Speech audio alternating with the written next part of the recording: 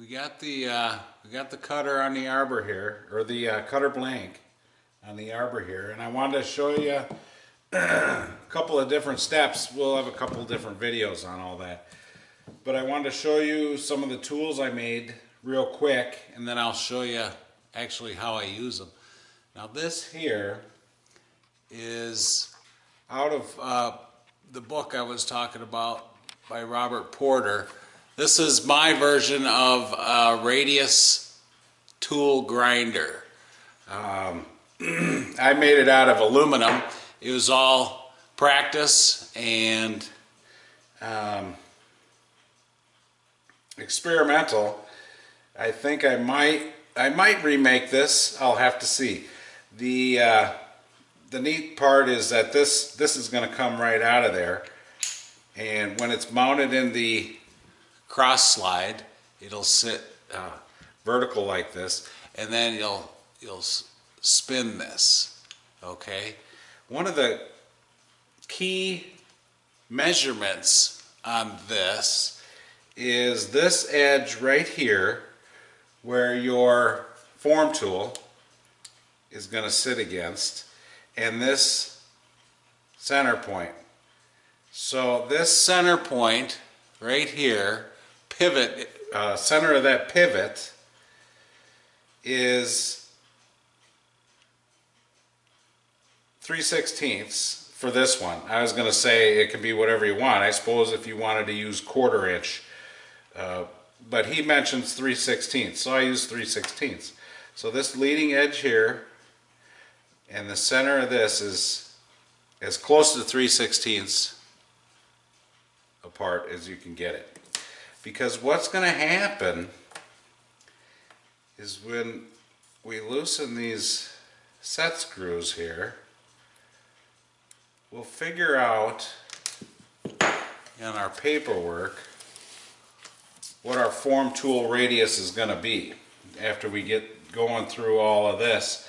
I debated about talking about how to get some of these specific numbers, but it gets super involved and it'd take hours for me to explain it. So I'm just going to jump right to what I have here. For this particular module, I need a 0.266 millimeter radius on my forming tool. So the key here is you put your cutter in here, or your form tool, and you center it over this, just eyeballing it over the center point. Get it up there, and I'm going to stick in some feeler gauges. That's 0.266, I have 0.27. So when I stick these in here and then tighten this down,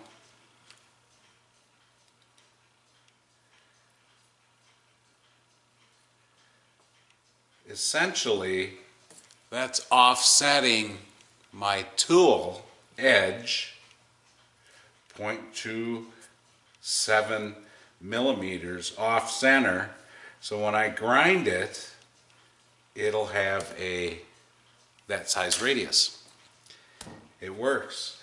Along with that, I'll tighten this up. Along with that, I wanted to mention that we had these cutters. I had made a pinion already, and I had made a 10-tooth, no wait a minute, I had made an 8-tooth cutter. So what I'm going to do is make, I haven't decided, a 10 or a 12-tooth cutter, and just see how that performs in comparison.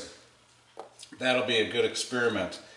The grinding wheel, simple grinding wheel, I have a real fine stone that I'm going to use, and I'll just quick show you after this form tool radius gets ground, then we're going to look at how we set it up in this. Now this is my sine bar attachment to give me radial flank angles. for making these particular cutters. Little design on how I went about that. I'll talk about that later in another section. Okay, we'll move over to the lathe and I'll show you how I set all this up. Okay, here's what we're looking for. This is out of Malcolm Wild's book. We have a little drawing of a clock wheel tooth. We're looking for this radius right here when we grind our form tool to a specific radius. I was originally using my regular cross slide here, but then I thought, hey, why not use this other thing? I've got a production cross slide that is going to work much better for these. I've messed with it once just to see how it worked. The nice thing about this is I can set my stops in the X and the Y travel, which is nice for, well, for grinding this form tool, and when I cut the cutter blank, it'll stop it. Put a little angle on here for some reliefs, and basically going to be worrying about this. We're going to put an angle on this, first of all, approximately 7 degrees, I suppose 7 to 10, but I'm just going to set it at 7. Okay. And then what I did here is I made a slot here. Now slot's in here, but this piece fits in the slot with a little T-nut that will hold this true.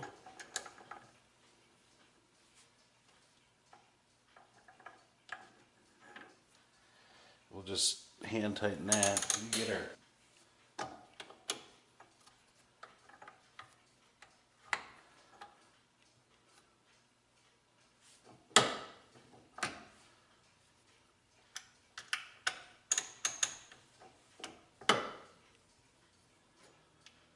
good.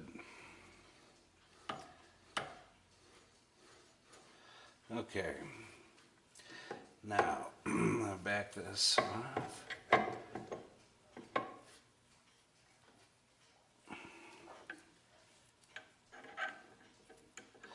This is the neat part about being able to take this in and out. We can mess with it a little bit. So if you're in the middle of grinding, just pop it out of there and you can take a look at it. Alright, I want this all over here a little bit farther.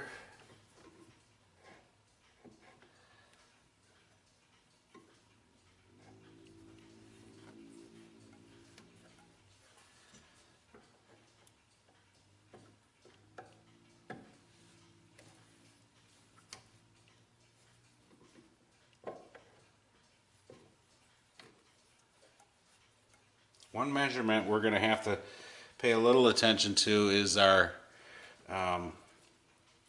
X here.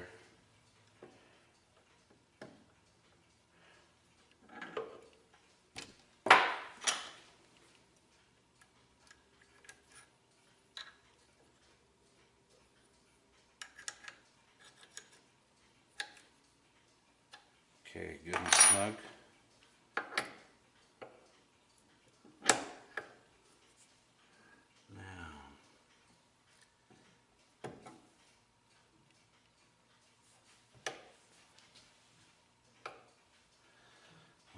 That's good. I'm going to put these stops on.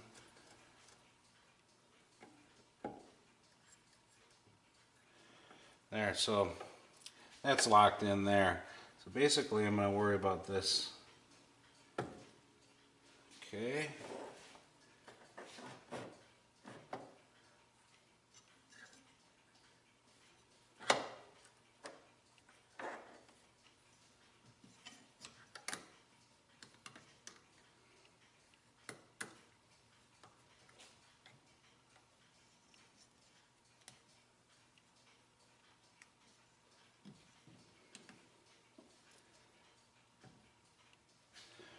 Okay, good. We have the everything locked down here. We got our angle on here. Then we're going to move this whole tool over, holding it tight here to the 90 degrees to where it's just touching the face of the wheel. The wheel's got a little bit of a little wobble in it, but that'll still work. Okay, so it's touching. Then I want to zero my micrometer here, my dial indicator, and then I just back it away. Now, rotating this over 90 degrees, I want to get, I think he says 0.3 millimeter away from the tool, or I'm sorry, from the grinding wheel. So there's 0.2.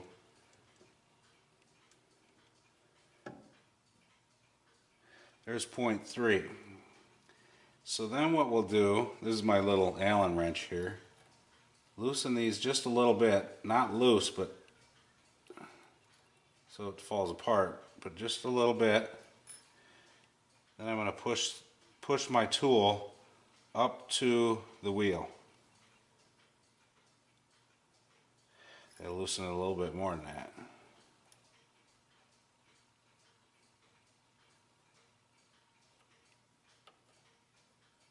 Okay, so it's just touching. Then I snug these back down.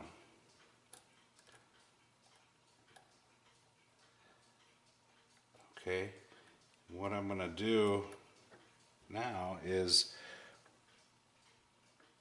grind this to get this radius, and I'll slowly move it closer. This is a little tricky because I like to hold it tight as I'm working it back and forth.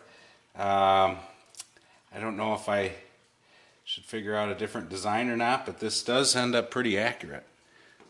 Let's see, I'm gonna give this a test here. Okay.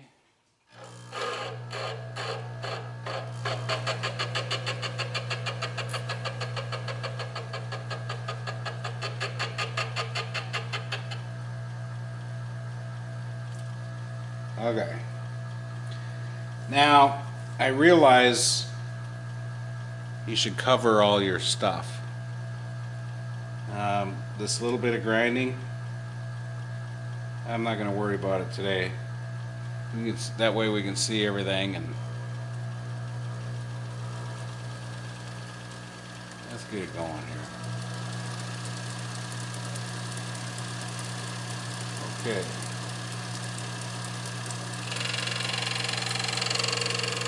Now I'm going to go past 90. I'm going to move it in. I wonder if I can move it in here with the nut instead of the... I don't know if you guys can really see anything.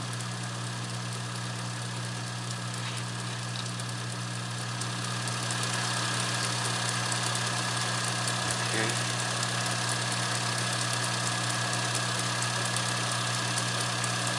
A little bit at a time.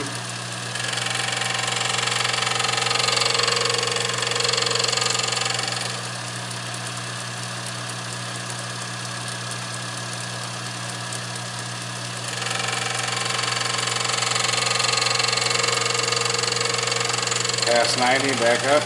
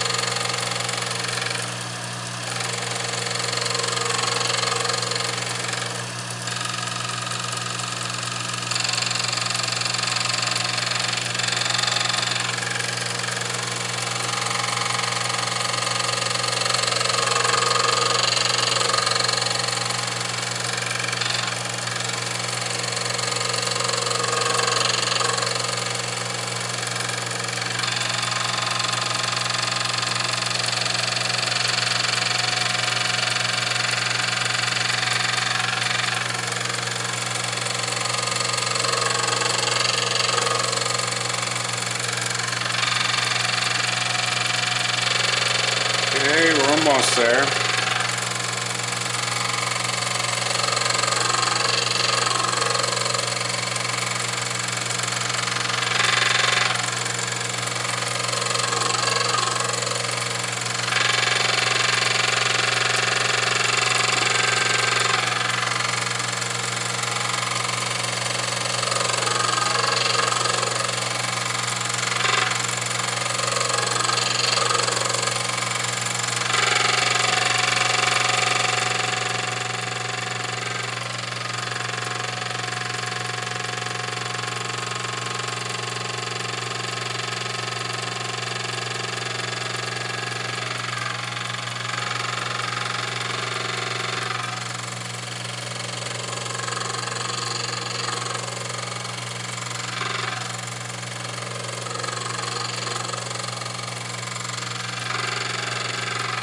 We're at 0.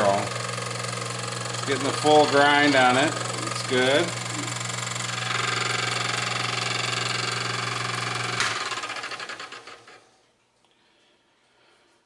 Okay. Now, let's see here. Looking pretty good. I'm gonna get at that under the microscope. Took a look at it under the microscope. It looks good. It's got a nice finish on the radius there. That was a little burr on there, so I cleaned the burr off, but I did not dress up any of the edging yet. I'll probably take a fine stone just to smooth it out just a little bit. Let's see. Where's my? See if I can show you this a little closer. There's that very end. You see that little shiny spot on there? Okay. It's got a good radius to it. I'm going to measure it with my comparator here. Let me just take a look at that. See what I'm coming up with. Let's see. Okay, everything measures out just fine. Now, what we're concerned about mostly here is this edge here. That's going to give our flank, the side of our tooth form, and this part of the radius. It looks pretty good.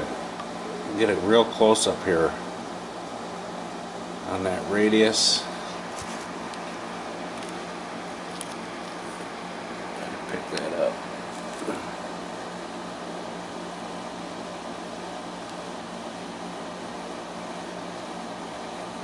Some smoke on it. Okay. Doesn't have a whole lot of relief in it. A little bit, but not a whole lot. I might change that angle. Other than that, we'll move on to our next step. Talk to you soon.